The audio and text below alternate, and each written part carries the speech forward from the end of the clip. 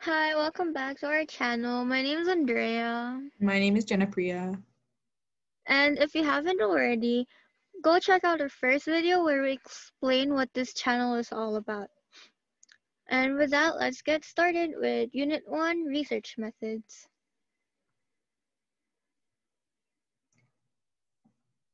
So in order to introduce this first preliminary topic in IB psychology, we're going to be looking at research methods.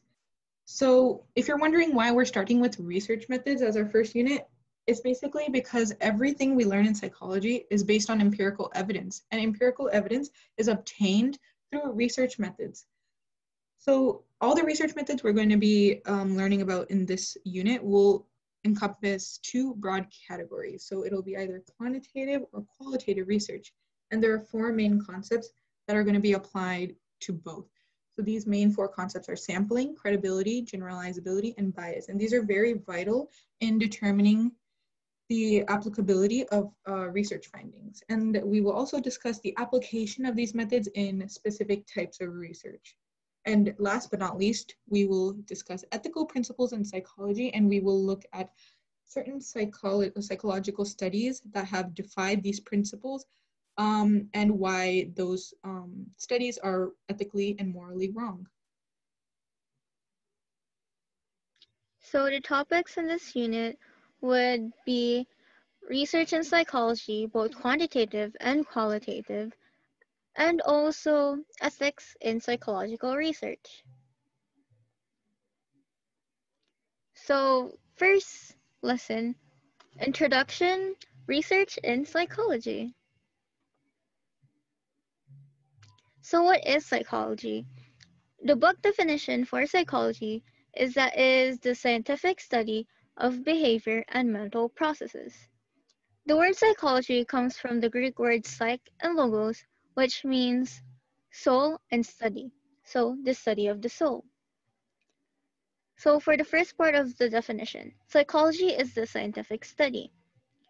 So psychological studies should be supported and based on empirical evidence. But it also needs to be proven false. There should be multiple attempts in order to create a larger database in order to support the concept being studied. The second part of the definition is the study of behavior and mental processes.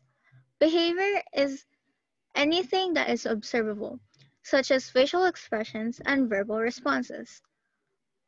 Mental processes are the ones that are behind the scenes of these actions, which are the internal patterns. So, for example, in a movie, the behavior would be the finished product, what we see on the screen. Mental processes are all those crew that work behind what we see in the screen. So one study that's talked about in this lesson is the study of clever Hans, a horse owned and trained by Wilhelm von Osten to supposedly know how to solve simple math problems. Another psychologist, Oscar Funks, gathered data that suggested otherwise. Because of his study, many questioned Hans' true abilities. It was then later discovered that the horse was not really solving the problems, but rather reading the questioner's posture and facial expressions. Evolutionarily, this makes sense, because reading others are an essential survival skill for animals. Artifacts. Artifacts are results that are associated with the effects of unforeseen factors. Confounding variables can lead to artifacts. In the Clever Hands study, the confounding variable in the initial investigation would be the questioner's posture and facial expression, because this was not taken into account when studying Hans. And this led to them thinking that Hans was actually solving the problems, but rather it was actually a result of the questioner's posture and facial expression. So let's get on to actual research methodology. So as mentioned before, all research methods can be categorized into qualitative or quantitative research. So let's just go through an overview of each type and just basic information on each. In terms of the type of data obtained in each of the researches, quantitative research is numerical while qualitative is textual. So for example, quantitative research would involve numbers and statistics and things like that, while qualitative research would involve interview transcripts, paragraphs of interpretations, and related information. And the approaches are also different, as quantitative takes a nomothetic approach, while idiographic is qualitative's approach. And these two studies vary very greatly in terms of objectivity, while quantitative is very objective and is prone to very little bias compared to qualitative research that is much more subjective and prone to biases in terms of researcher interpretation. And lastly, the aim of each type of study is very different. Quantitative research aims to find universal ideas and generalize to a population, where findings are meant to be applicable to many people, while qualitative research is based on interpretation and in-depth information, which seeks to find novel information that may not be applicable to everyone. So in order to gain a further understanding of each, let's get started with quantitative research. So quantitative research uses variables, and we can think of this as something that can be anything. These variables must be operationalized into a way that we can actually measure them or into a quantifiable format. So in order to understand what operationalization is and why we need it, let us find out what constructs are. Constructs are any theoretically defined variable. They can't be observed because we literally construct them.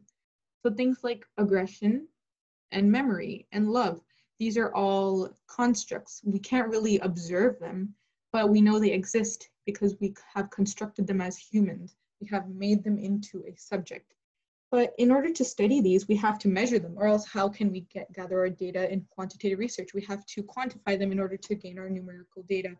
So in order to do that, we need to operationalize them. So when we operationalize constructs, we need to make it quantifiable. We need to express them in terms of observation. We need to find a way to observe and quantify them.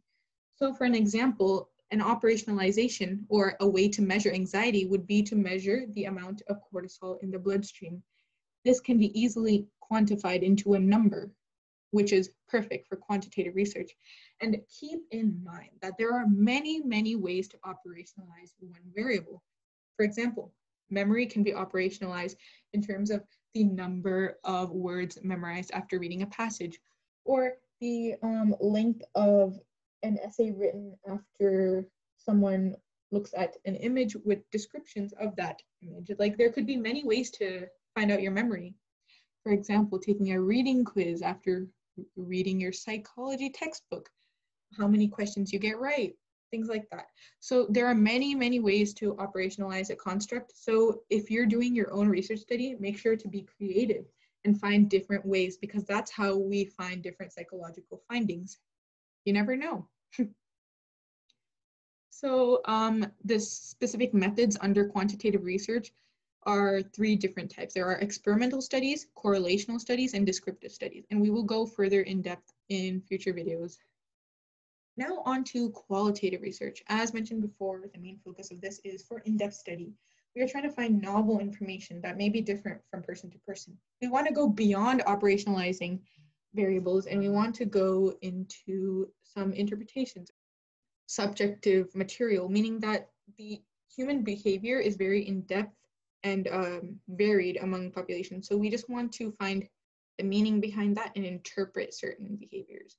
So the different methods that are included under qualitative research include observations, such as naturalistic observations, where we look at humans or animals in their environment, which is natural. And we also have interviews. We have focus groups, which are like group interviews, case studies, which focus one or few people and look at them in depth and study them really well. And we also have content analysis, which is just taking different psychological studies and analyzing them with, that are pre-existing And the last thing we need to talk about in terms of research methods are the four main concepts that encompass all research methodology, which need to be taken into account. So sampling is basically the process of finding your participants for your study. So a sample is basically the group of individuals participating in your study, and sampling is the process of obtaining them. Credibility can basically be linked with trustworthiness, which is closely linked to bias. So how much can I trust your results in your psychological study? And generalizability is closely linked to sampling, meaning that a good generalizability means your sample effectively represents your population that you're trying to study. Because a population is the broad group of people that you're trying to study by obtaining a representative sample of that population. So basically, generalizability is how applicable are your results to your greater population. And last but not least, this is our master chart, which is also in your course companion textbook. We just have typed it up for you. This is everything we're going to be covering in Unit 1. And this is perfect if you want to study really quick for your exam. It's just everything is on there for you. Thank you guys so much. Okay, see you next lesson where we go more in depth into experiments. Thank you guys.